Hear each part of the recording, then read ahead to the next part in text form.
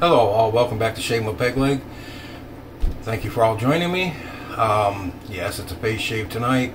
And no, I'm not wearing the cape tonight. It is extremely flipping hot in this bathroom tonight. I have no idea why it is so hot in here tonight. It's like there's a fire under the floor. It is ungodly tonight. I don't know why. Alright, anyways.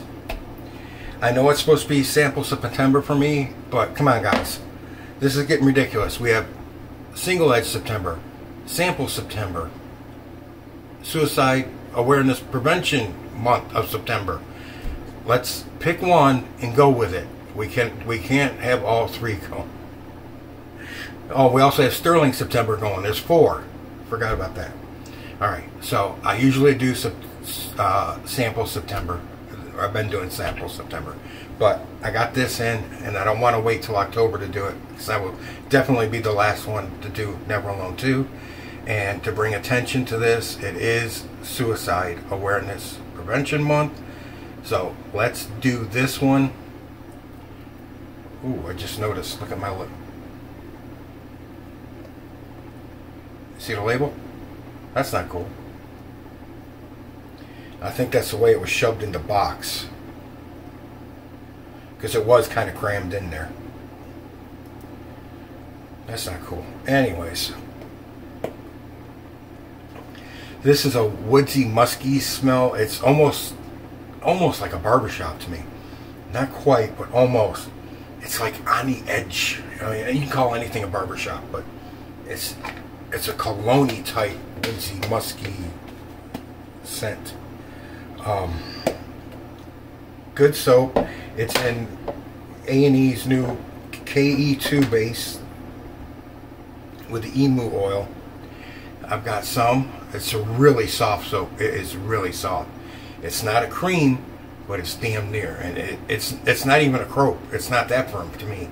Cropes are a little bit more firm than this. This is really soft. My granite bowl, I love this bowl. This thing's so flippin' heavy, but it's got the nice coarseness in it to whip up some soap. You do not need much of KE2 from what I've been seeing to get a hellacious lather. I got my 24 millimeter aka Brushworks number 15 Never Alone 2 that brush with the coin. Okay, like that. Alright, I was right. I just shook it out. Yeah, you don't need to soak a synthetic brush. This is their G5C knot, and you don't need to soak a synthetic. You can just dip it in water and then go for it. Like I said before, I like to soak them in hot water just to warm the bristles up. Okay. This might turn into a face lather, because all that soap that was in the bottom of my bowl is going into the brush. But it's not lathering. Either I need more water, or I can just do it right on the face, which I'm probably going to go ahead and do. Probably just going to go ahead and do that on the face. I was going to use the King Oscillating Razor for this shave, but after doing more research, like watching Subi shaves, he did one with his head shave, and the blades need to be modern. Excuse me a second. Modern DE blades can work in this razor, but they do need to be modified. Or in the, not in this razor, but in the King Oscillating Razor. They do need to be modified, but they will work. And I'm just probably going to do a video on me modifying the blade, and then do a shave video with it. So I'm going to use my 1940s something fat handle tech I just got in. That thing's beautiful. Look at that.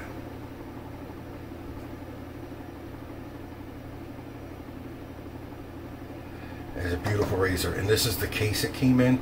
That I had, like I said, guys, I'll sleep on it. I was going to buy it, and I said, no, let me sleep on it. It's $54.50. Let me sleep on it. I'm not sure I want to pay that much. It's a little overpriced, maybe. Let me sleep on it. I slept for about 2.5 hours, woke up and bought it. Like I said, I had to buy this pack of blades separate, but as you can see, they're still sealed. $14.50 was outrageous to me, but I got the full set now. This case is absolutely, it's got this one dark line, and that's from this ring right here on the razor. Not using a pre-shave because Kaizen bases, you really don't need a pre-shave. Peter's soaps are super slick, and I just saturated myself. And no, I'm not wearing my apron tonight. It's like, it's just too freaking hot.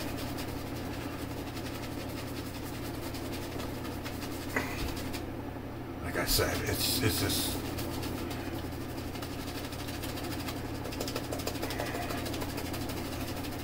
I'm gonna have to beat this shit out of this to get it out of the brush. Or maybe because it's the first time I've used this brush. It's not the first time it's seen water, because when I got it in, I cleaned it and I put that Prel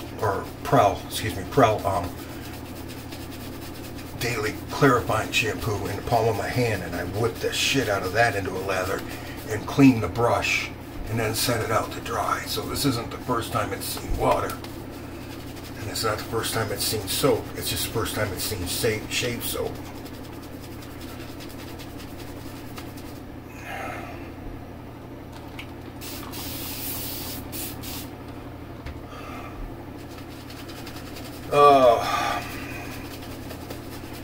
Yeah, I was going to use that King Oscillator, and the more I looked into it, and I was like, okay, yes, the blades fit in there. Modern day TEs fit into it, no problem.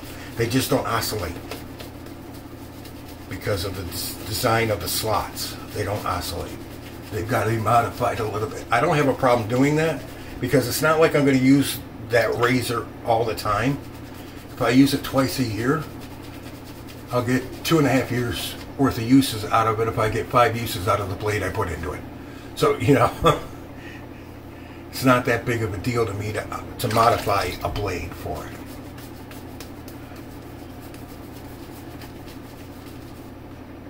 Man, this stuff is super slick.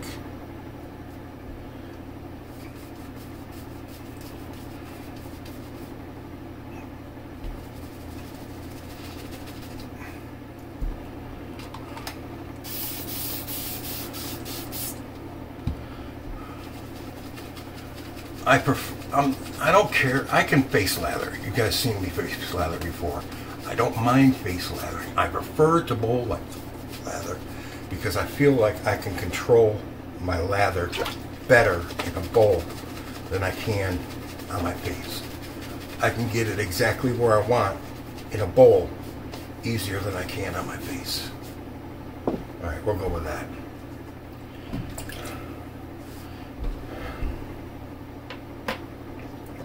Okay.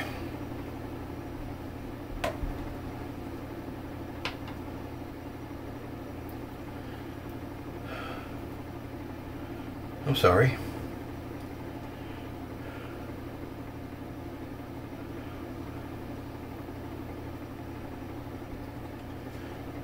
I had to look at something. Oh, sorry. I'm using a fourth use on a Gillette Silver Blue.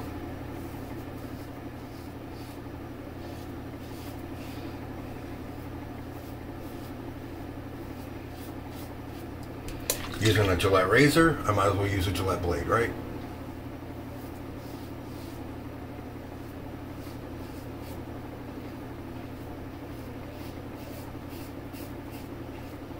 And I'm really beginning to like these Silver Blues even a little bit more than the Platinums. And I really like their Platinums.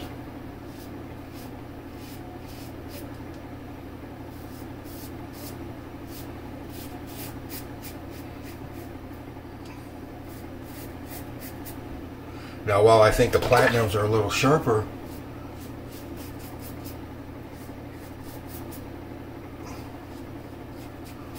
I think the Silver Blues are a little smoother.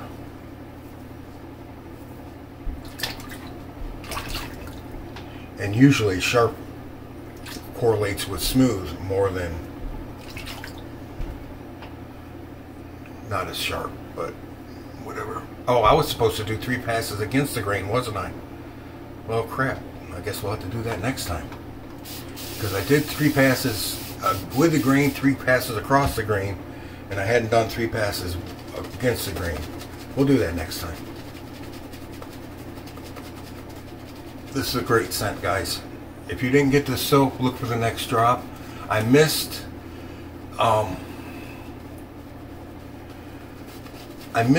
the drop for Never Alone. The first go around was last year.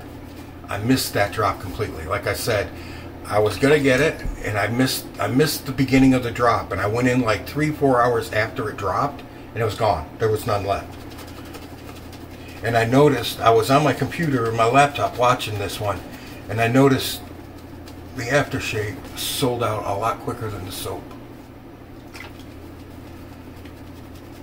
And this, from what everybody was saying, this scent here on Never Alone 2 isn't as dark as Never Alone, that they lightened it. It's not, it's more, this one's brighter, let's say, than, you know, I like my dark scents, and this is plenty dark. This soap is plenty dark for me. So if the other one was darker, I probably would have really liked it. But they're saying, yeah, it's got more of a darker element to it than this one. All right, September 17th, 1859.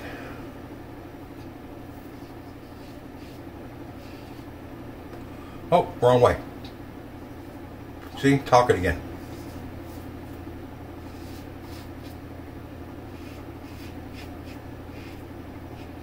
I already did the three passes with the grain, didn't work.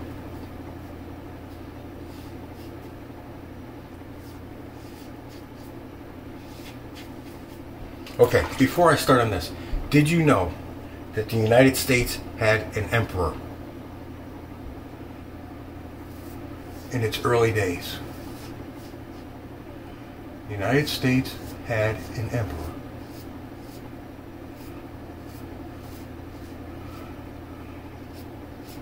Emperor Norton the First. I think I got myself right there. Norton the First, Emperor of the United States. So self-proclaimed on September 17th, 1859. He was a San Francisco resident since 1849. He was born in Cape Town, South Africa, February 4th of 1818. He was born in Cape Town, South Africa. And he moved to the United States with his family. Oh, no, wait, by himself. I'm sorry, by his family. So, via Liverpool. He went to Liverpool, then the United States in 1846, or 1845. Landed in the United States and established himself in 1846. And then by 1849, had made his way to San Francisco. Oh, I got myself pretty good. Sorry. I ain't bleeding, I ain't shaving. So, 1849, he made his way to San Francisco. And he was a commodities trader and a real estate speculator in San Francisco. And he speculated, there was a rice famine in China at the time when he was in San Francisco. And a ship full of rice came up from Peru to San Francisco. And he speculated on the price of rice going up because of the rice famine in China. So he bought the whole shipment at 12 cents a pound, which is expensive back then. It cost him like 25 grand. Well, shortly after he was speculating that rice was going to go way up because there was a rice famine in China.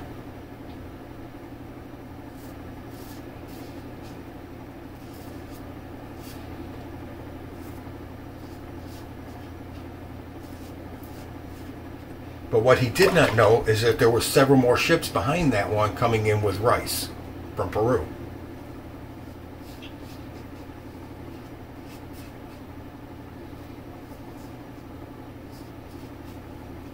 Which made the price of rice drop to 3 cents a pound. And he refused to pay his contract of 12 cents a pound. So there was a long, drawn-out lawsuit of a couple years over that, which he ended up losing. His main argument was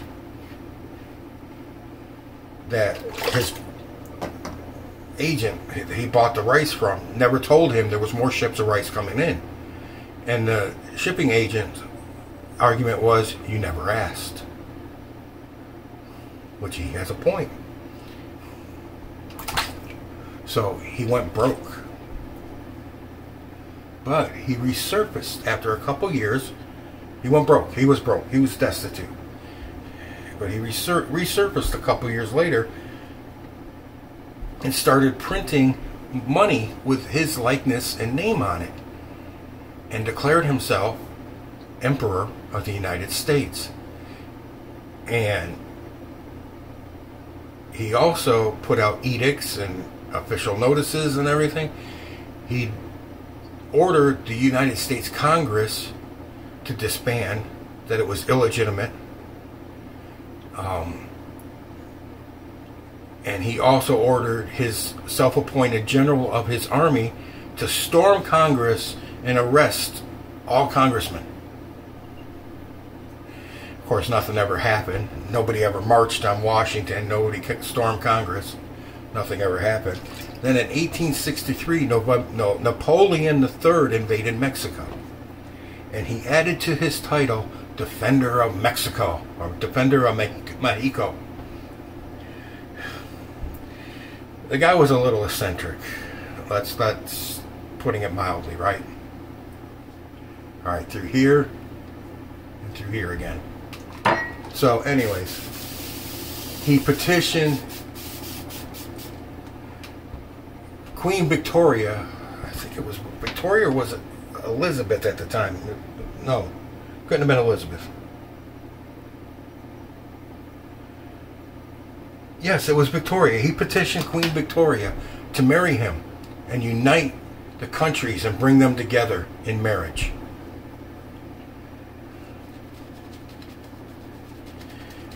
She never responded to him. She ignored him completely. And the only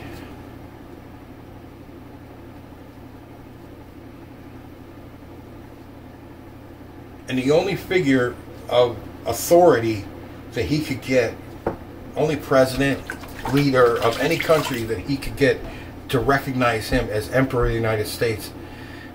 Don't ask me to pronounce this guy's name because I will fail horribly. He was the King of Hawaii. He was the only one that recognized him as the Emperor of the United States.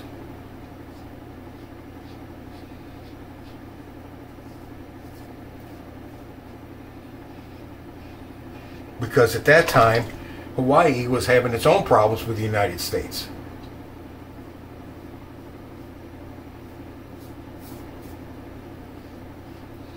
But again, he started printing his own money with his likeness on it, and the establishments he frequented recognized the money and used it as legal tender, along with the U.S. currency, but they also used that as legal tender. But only the establishments he frequented would use it as legal tender.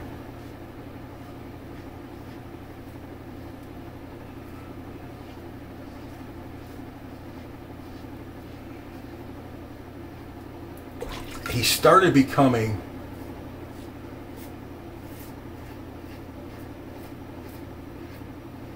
a tourist attraction.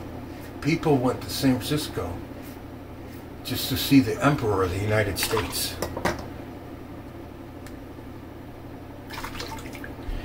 He had nothing. His self-made up power and everything, his own edicts, but he had no country, no army, no nothing.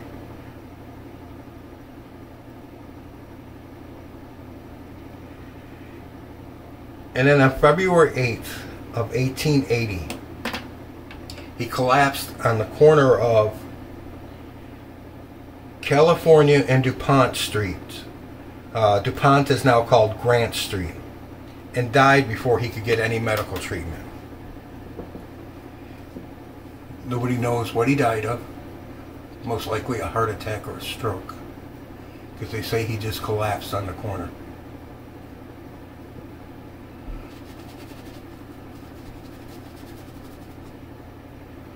That's clean.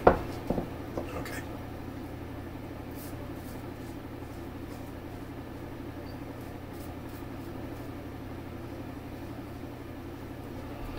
And San Francisco held a funeral for him.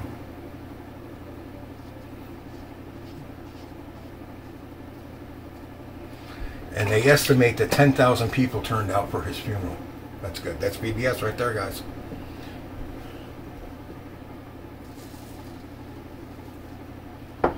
It's not a lot, but we'll make it work.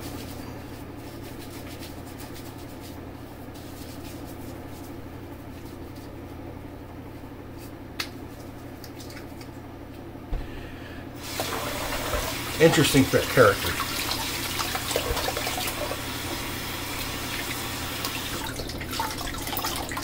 I am Norton the First, Emperor of the United States, from this day forth.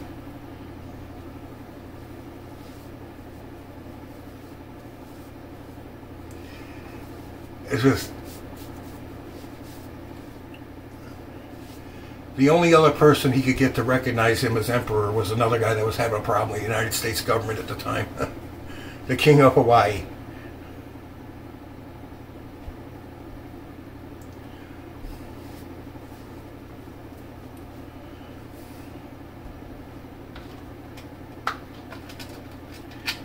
Allen block.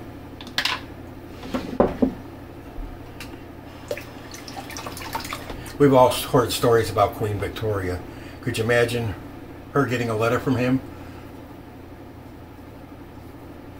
asking her to marry him so they could unite the two countries? She's probably like, I am not amused. We are not amused.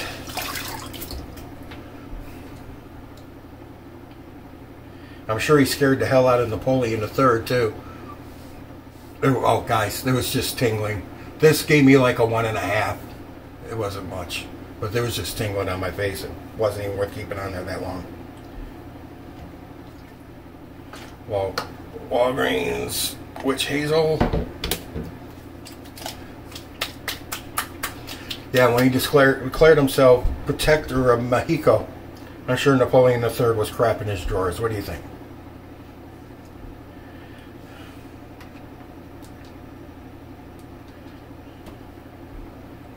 Never Alone 2 Splash. There are still monuments in San Francisco to this day of Emperor Norton. Norton.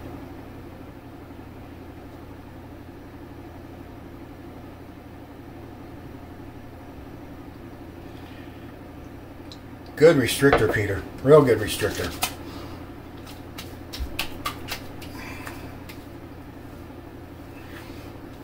That is different than the soap. That has a different scent note. I'm trying to place it.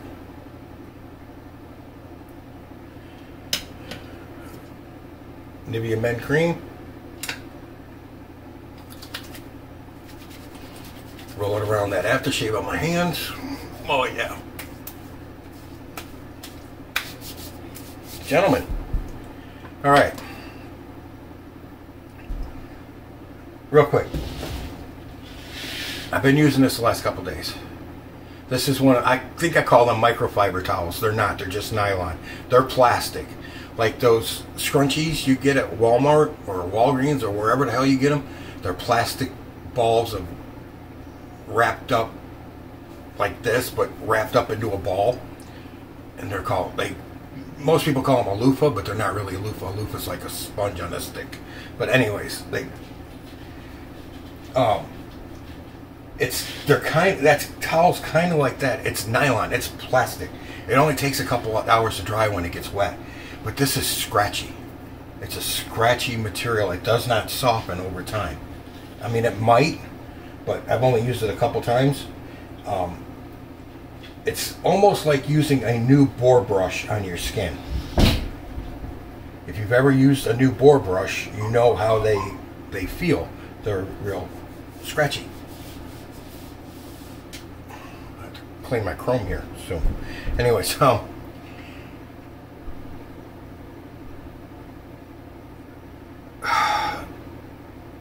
exfoliator, big time. It will take all your dead skin. I was looking for the word, I couldn't find it. It was in my mouth, not in my head. It will exfoliate your skin real well, and they're long enough that you can do this across your back and give your back a good scrub. I mean, when was the last time you were able to scrub your back like that, unless you've got one on a stick? But yeah, you could do that with that in the shower, and because it's so scratchy and rough, it picks up soap really well. And when you rub it together and make the lather blows up in them, and you can scrub yourself and exfoliate your skin and really get a good scrub and good wash. And the thing about those, as opposed to something like this even when it's rinsed out, will hold bacteria in it after it dries. That will not, because it's plastic. It won't hold anything. The water drips off of it. It doesn't dry in it. So yeah, they're basically bacteria free. If you want to wash them and throw them in a washing machine, you can. Do not throw it in your dryer. It will melt in the dryer. I guarantee it will melt, and you'll have plastic all over everything in the dryer. So if you wash it in the washing machine, take it out and let it hang dry. Or you can just wash it in soap by your hand in the sink and then hang it up to dry. But I like it because it exfoliates really well, and it makes a hell of a lather with the soap.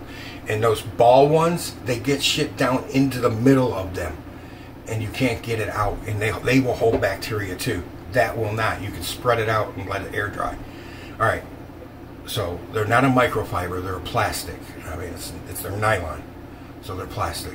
Alright guys, I want to thank Jason at the Razor Company.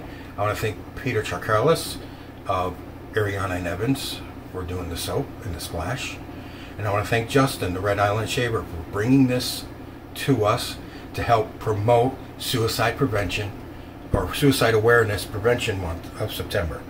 I appreciate them bringing that to the forefront. I had a great uncle that did commit suicide. My grandfather's brother.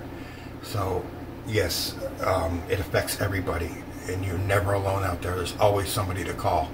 You can contact anybody in this community pretty much, and they will help you through your problems. They will talk with you. Alright, it goes for me too. Alright guys, thank you very much. I appreciate you being here. Thank you to those three guys, Jason, Peter, and Justin, for bringing this to us and our awareness of it. And let's celebrate this month by promoting suicide prevention awareness. Alright guys, thank you very much. I appreciate it. Done with the babbling fat guy in the camera. You're in the chair next. Happy shaves out there, guys.